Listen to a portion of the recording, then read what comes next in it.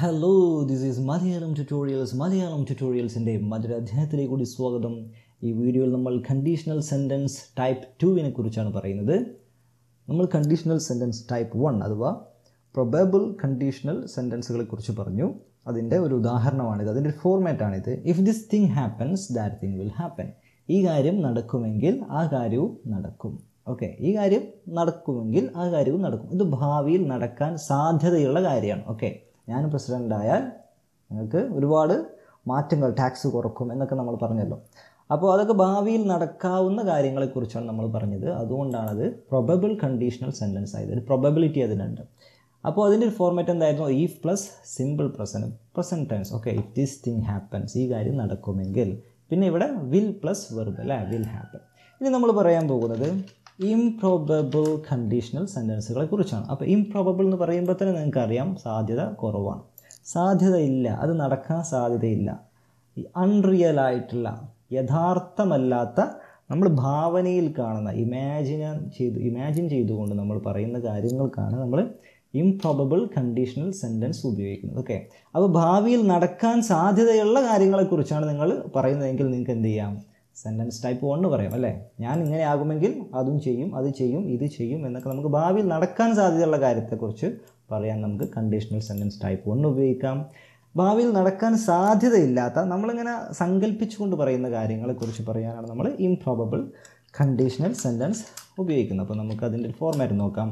If this thing happened, എന്താണ് വ്യത്യാസം എന്നത്? സിമ്പിൾ പാസ്റ്റ് ആയി അല്ലേ, പാസ്റ്റ് ടെൻസ് ആയി. ഇഫ് ദിസ് തിങ് ഹാപ്പൻഡ്, ഈ കാര്യങ്ങൾ സംഭവിക്കുകയാണെങ്കിൽ, അല്ലെങ്കിൽ സംഭവിച്ചിട്ടുണ്ടെങ്കിൽ, അല്ലെങ്കിൽ എന്താ പറയുക, if this thing happened that thing would happen. നമുക്കതിന് ഉദാഹരണങ്ങൾ വരുമ്പോഴാണ് കുറച്ചുകൂടെ കൃത്യമായിട്ട് നിങ്ങൾക്ക് പറഞ്ഞു തരാൻ കഴിയും. That thing would happen. Okay, ഈ കാര്യം നടന്നിരുന്നെങ്കിൽ ആ കാര്യവും നടക്കുമായിരുന്നു. ഓക്കെ, അത് നമ്മൾ ഭാവനയിൽ പറയണം. അങ്ങനെയൊക്കെ സംഭവിച്ചിരുന്നെങ്കിൽ അങ്ങനെയും സംഭവിക്കുമായിരുന്നു. ഓക്കെ, ഭാവനയാണ് ഇത്. റിയൽ ആയിട്ടുള്ള കാര്യത്തെക്കുറിച്ചല്ല നമ്മൾ പറയുന്നത്. അതിന് നമ്മൾ പറയുന്ന കാര്യങ്ങൾക്ക് ചിലപ്പോൾ പ്രസൻറ്റുമായിട്ട് ബന്ധം, നമ്മൾ വർത്തമാനകാലവുമായിട്ട് ബന്ധം ഉണ്ടാവും, ചിലപ്പോൾ ഭാവിയുമായും ബന്ധം ഉണ്ടാവാം. ഒരുപാട് എന്താ പറയുക ഉദാഹരണങ്ങൾ നമ്മൾ പറയുമ്പോൾ ചില കാര്യങ്ങളൊക്കെ കുറച്ച് നിങ്ങൾക്ക് മനസ്സിലാവുമെന്നാണ് വിചാരിക്കുന്നത്. ഓക്കെ, നമുക്ക് തുടങ്ങാം.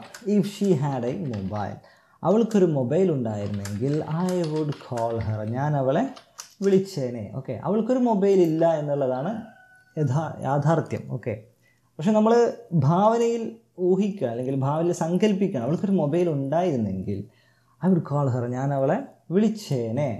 ഓക്കെ, ഭാവനയാണ്. അപ്പോൾ നമ്മൾ എന്താ പറയുക, സങ്കല്പിച്ചുകൊണ്ട് പറയുന്ന കാര്യങ്ങളാണെങ്കിൽ നമുക്ക് എന്ത് ചെയ്യാം? കണ്ടീഷണൽ സെൻറ്റൻസ് ടൈപ്പ് 2 ഉപയോഗിക്കാം. ഓക്കെ, അപ്പോൾ ഇതിൻ്റെ ഒരു ഫോർമാറ്റ് എന്താണ്? If plus past tense. Okay, past tense. അത് കഴിഞ്ഞിട്ട് കോമ വേണം. ഈഫാണ് തുടക്കത്തിൽ ഉപയോഗിക്കുന്നതെങ്കിൽ അതിനുശേഷം നമ്മൾ അപ്പുറത്ത് വുഡ് പ്ലസ് വെർബാണ്. നേരത്തെ നമ്മൾ വിൽ പ്ലസ് വെർബാണ് ഉണ്ട് അല്ലേ, വിൽ ഹാപ്പൻ എന്നാണ് പറഞ്ഞത്. ഈ എക്സാമ്പിൾ എന്താണ്? ഇവിടെ പാസ്റ്റ് ടെൻസ് ആണ്, അതുപോലെ ഇവിടെ വില്ലിൻ്റെ പാസ്റ്റ് എന്ന് പറയാം, വുഡാണ്. Okay, would plus വെർബാണ്.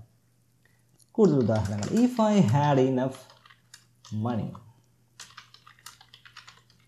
If I had enough മണി, എൻ്റെ അടുത്ത് ആവശ്യത്തിന് പണം ഉണ്ടായിരുന്നെങ്കിൽ I would by A car, ഞാനൊരു കാർ വാങ്ങിയേനെ. അപ്പോൾ എൻ്റെ അടുത്ത് ആവശ്യത്തിന് പണമില്ല, എൻ്റെ അടുത്ത് പണമില്ല. ഓക്കെ, കറൻ്റ് സാമ്പത്തികമായി കുറച്ച് ഡൗൺ ആണ്, പക്ഷേ എൻ്റെ അടുത്ത് പണം ഉണ്ടായിരുന്നെങ്കിൽ, നമ്മൾ ഭാവനയിൽ കാണാണ്, ഞാനൊരു കാറൊക്കെ വാങ്ങിയേനെ. ഓക്കെ, അതാണ് സങ്കല്പം. ഇഫ് യു മെറ്റ് റഹീം, നീ റഹീമിനെ കണ്ടുമുട്ടിയിരുന്നെങ്കിൽ യു വുഡ് ലൈക്ക് ഹിം, നീ അവനെ ഇഷ്ടപ്പെട്ടേനെ. റഹീമിനെ കണ്ടുമുട്ടാൻ സാധ്യതയൊന്നുമില്ല. ഓക്കെ, റഹീമിനെ കണ്ടുമുട്ടാൻ സാധ്യതയൊന്നുമില്ല, റഹീം പോയിട്ടുണ്ട്, ഇനി സാധ്യത വളരെ കുറവാണ് കണ്ടുമുട്ടാൻ. പക്ഷെ നമ്മൾ സങ്കല്പിച്ചുകൊണ്ട് പറയാം, നീ റഹീമിനെ കണ്ടുമുട്ടിയിരുന്നെങ്കിലേ എനിക്ക് അവനെ ഇഷ്ടപ്പെട്ടേനെ എന്ന് നമ്മൾ പറയുമല്ലോ. അത്തരം കാര്യങ്ങൾ പറയാനാണ് നമ്മൾ എന്ത് പറയുന്നത്, എന്ത് ഉപയോഗിക്കുന്നത്? Conditional sentence type 2. സിമ്പിളാണ് അല്ലേ, ഒരു പാസ്റ്റ് ടെൻസ്, അപ്പുറത്ത് വുഡ് പ്ലസ് വെർബ്.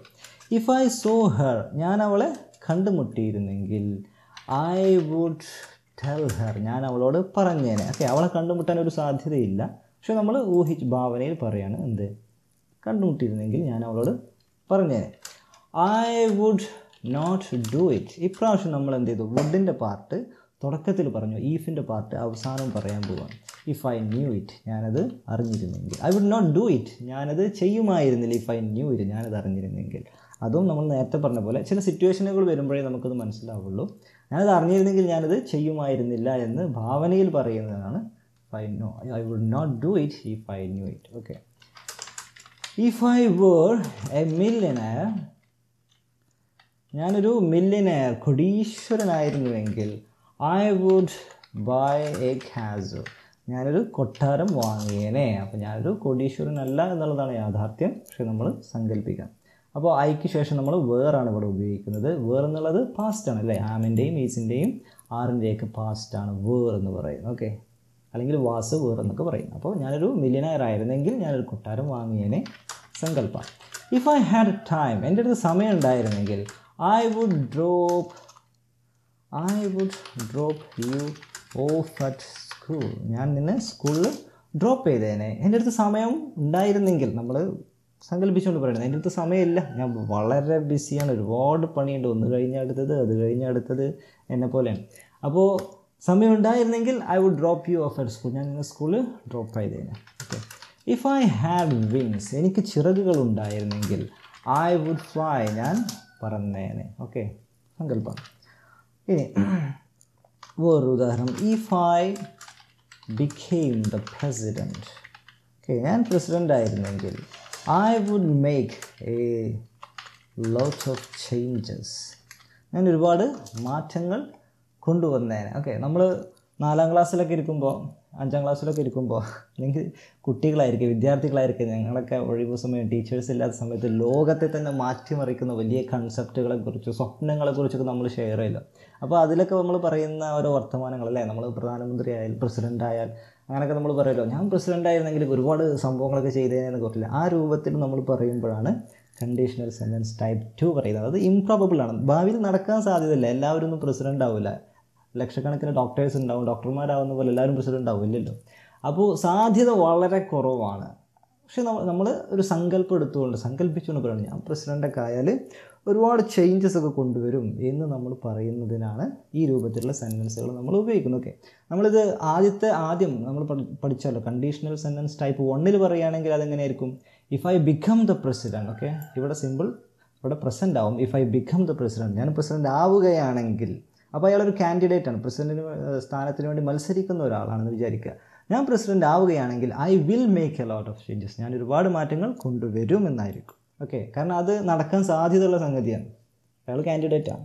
അതേസമയം നമ്മൾ യാതൊരു സാധ്യതയില്ലാത്തൊരു സ്ഥലത്ത് നിന്നുകൊണ്ട് പറയുമ്പോഴാണ് നമ്മളത് ടൈപ്പ് 2 കൊണ്ടുവരുന്നത്. Okay. If Anna was here, അന്ന ഇവിടെ ഉണ്ടായിരുന്നെങ്കിൽ ഷീ വുഡ് നോ, അവൾക്ക് അറിയാമായിരുന്നേ, അല്ലെങ്കിൽ അവൾ അറിഞ്ഞേനെ. She would no what to do, എന്ത് ചെയ്യണമെന്ന് അവൾക്ക് അറിയാമായിരുന്നേനെ. എങ്ങനെ പറയാം മലയാളത്തിൽ? I don't know. അതായത് ചില കാര്യങ്ങൾ നമ്മൾ കുറേ ആലോചിച്ചിട്ട് ചെയ്യാൻ കഴിയില്ല. അപ്പോൾ നമ്മൾ പറയും അവനിവിടെ ഉണ്ടായിരുന്നെങ്കിൽ, അല്ലെങ്കിൽ അവളിവിടെ ഉണ്ടായിരുന്നെങ്കിൽ അവൾക്ക് അറിയാതെ എങ്ങനെ ചെയ്യേണ്ടതെന്ന്, അപ്പോൾ അവളത് ചെയ്തേനെ, അല്ലെങ്കിൽ അവൾക്ക് എന്താ ചെയ്യേണ്ടതെന്ന് ഒരു ഐഡിയ അവൾക്ക് കിട്ടിയേനെ എന്നൊക്കെ പറയുമല്ലോ, അതാ. If Anna was here she would no what to do. Okay. If I inherited $1 billion, ഞാനൊരു $1 billion അനന്തരമായിട്ട് എനിക്ക് കിട്ടിയിരുന്നെങ്കിൽ I would travel to the moon, ഞാൻ ചന്ദ്രനിലേക്ക് തന്നെ പോയേനെ. ഓക്കെ, സങ്കല്പമാണ്. If Bob where here, Bob ഇവിടെ ഉണ്ടായിരുന്നെങ്കിൽ he would have A solution for our problem. Bob ഇവിടെ ഉണ്ടായിരുന്നെങ്കിൽ നമ്മുടെ ഈ പ്രോബ്ലത്തിനൊരു സൊല്യൂഷൻ അവൻ്റെ അടുത്ത് ഉണ്ടായേനെ. ഓക്കെ, നമ്മളിവിടെ പ്രോബ്ലത്തിൻ്റെ ഇടയിൽ കുടുങ്ങിക്കിടക്കുകയാണ്, ബോബ് ഇവിടെ ഒന്നുമില്ല. അപ്പോൾ നമുക്കറിയാം ബോബിന് ഇതൊക്കെ അറിയാം, ബോബ് പക്ഷേ അവൈലബിൾ അല്ല, സാധ്യതയല്ല, ബോബ് ഇവിടെ ഉണ്ടാകാനും വരാനൊന്നും ഒരു സാധ്യതയില്ല. അപ്പോൾ നമ്മൾ സങ്കല്പിച്ച് പറയണം, ബോബ് ഇവിടെ ഉണ്ടായിരുന്നെങ്കിൽ നമുക്ക് ഈ പ്രശ്നമൊക്കെ വളരെ പെട്ടെന്ന് സോൾവ് ചെയ്യായിരുന്നു, അവൻ്റെ അടുത്ത് അതിനുള്ള ഉത്തരമൊക്കെ ഉണ്ട് എന്ന് നമ്മൾ പറയുന്നത്. Okay, last one example. I will lent U മണി, ഞാൻ നിനക്ക് കടം തന്നേനെ. ഇഫ് ഐ ഹാഡ് എനി, എൻ്റെ അടുത്ത് എന്തെങ്കിലും ഉണ്ടായിരുന്നെങ്കിൽ, എൻ്റെ അടുത്ത് ഒന്നുമില്ല, അപ്പോൾ നമ്മൾ ഇങ്ങനെ ഭാവനയിൽ കാണും, എൻ്റെ അടുത്ത് എന്തെങ്കിലുമൊക്കെ ഉണ്ടായിരുന്നെങ്കിൽ ഞാൻ നിനക്ക് കടം തന്നേനെ. അത് പറയാൻ വലിയ ചിലവൊന്നും ഇല്ലല്ലോ, അപ്പോൾ നമുക്ക് എവിടെയും പറയാം I will lent U money if I had any, എൻ്റെ അടുത്ത് പണം എന്തെങ്കിലുമൊക്കെ ഉണ്ടായിരുന്നെങ്കിൽ ഞാൻ നിനക്ക് തന്നേനെ എന്ന് പറയും. അപ്പോൾ നമ്മളങ്ങനെ സങ്കല്പിച്ചുകൊണ്ട് നടക്കാൻ സാധ്യതയില്ലാത്ത കാര്യങ്ങളെക്കുറിച്ച് പറയുമ്പോഴാണ് നമ്മൾ കണ്ടീഷണൽ സെൻറ്റൻസ് ടൈപ്പ് 2 ഉപയോഗിക്കുന്നത്. പക്ഷെ നമ്മൾ എന്താ പറയുക, സങ്കല്പമാണെങ്കിൽ പോലും നമ്മൾ ഉപയോഗിക്കുന്നത് എന്താണ്? പാസ്റ്റ് ടെൻസ് ആണ്. കഴിഞ്ഞ പോയ രൂപത്തിലാണ് നമ്മൾ പറയുന്നത് അല്ലേ, പാസ്റ്റാണ്. ഓക്കെ, മെറ്റ് റഹീം, റഹീമിനെ കണ്ടുമുട്ടി.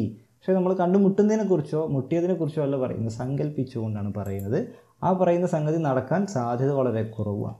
അത്തരം കാര്യങ്ങൾ നമുക്ക് ഈ രൂപത്തിൽ പറയാം. So that's all in this video. I hope you got something useful from this video. അടുത്ത വീഡിയോയിൽ കാണാം. കൂടുതൽ ഇംഗ്ലീഷ് മലയാളം ട്യൂട്ടോറിയലുകൾക്കായി ഈ ചാനൽ സബ്സ്ക്രൈബ് ചെയ്യാൻ മറക്കണ്ട. കാണാം. Good bye.